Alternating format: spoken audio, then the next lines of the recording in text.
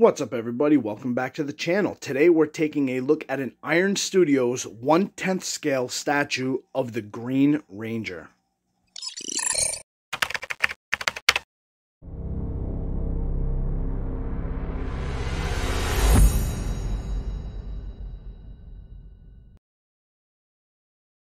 Alright, and as always we start off with the packaging, and as you guys can see, a nice big picture of the Green Ranger in the front. We got Power Rangers on the top left. We got 1/10 scale on the right. It says Green Ranger on the bottom left. And it has the Iron Studios symbol to the right corner. Really cool. I like how it has that circle around the Green Ranger with the lightning going through the background. Really nice touch. And then it's got that, I don't know if it's coming across on camera, but it's like a green shade. Like a green shade going through the black on the box. So really nice little artwork and nice style from the front cover. But let's turn this thing around and actually see the side. So on the side, Green Ranger, Iron Studios. Then on the back we got a nice picture of the statue itself and the Iron Studios symbol, World to Collect. And then let's see, anything on the top. The top just says Power Rangers, Green Ranger. And then the bottom, let me see, it has the UPC. I don't know if this is going to help anybody because, I mean, I'm pretty sure you have to order this online through their website. But there it is, and upside down too. Sorry about that, guys. But that's enough of that. Let's get this guy out. Alright, and much like the rest of the battle diorama, the base is of the command center.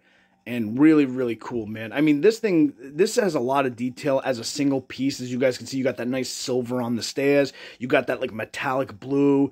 There's, like, the wiring and the pipes on the sides here, which is really nice. Really cool, some components and stuff. Nothing on the back, obviously, just kind of plain. But it's got that nice metallic blue. Just a lot of detail here. So just having the piece by itself is actually very nice. By, you know, solo, but it's even better if you get it together. There's the peg hole for where the Green Ranger is going to be standing. And speaking of the Green Ranger, let's bring him in. And here he is, right out of the packaging. As you guys can see, he does not have his right hand attached. It comes separately. But man, look at the work on this guy. The green is very vibrant, very, like, oh man, just that dark green. You got the white, just pure white. The gold really shines on this character. Like, they did such a good job on this. Look at this. Look how that gold just shines. So cool, man. Now let's plug him in. And there it is. Smooth, easy. Can't really say much else about that. Really nice. Paint apps are beautiful on him. Looks so good.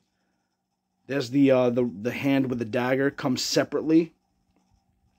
Let's see if we can get the camera to focus on the detail on the dagger. Look at that. You got the silver, the gold, the green. You got the coin on the hilt of the sword, of the dagger there, the mouthpiece for the flute. Really nice. And then this goes like that. And there it is, popped in very easily.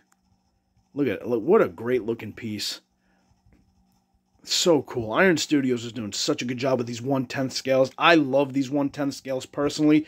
I'm still trying to get the rest of the Rangers, but I gotta go slow, guys, you know, so I appreciate you guys being patient with me, because I think these retail for like $170 around there, so they're not exactly cheap, but I think for what you get, this thing is so cool, especially being a big Power Rangers fan, and you got a nice amount of weight on that base too, so it doesn't feel cheap and, like, you know, flimsy. It actually feels like a good piece, and it looks great with all that work on the details and the color and the paint apps.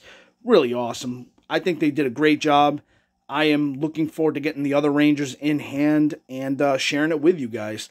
So I really appreciate you guys for, you know, thank you guys so much for watching, and I'll catch you guys on the next one. Later.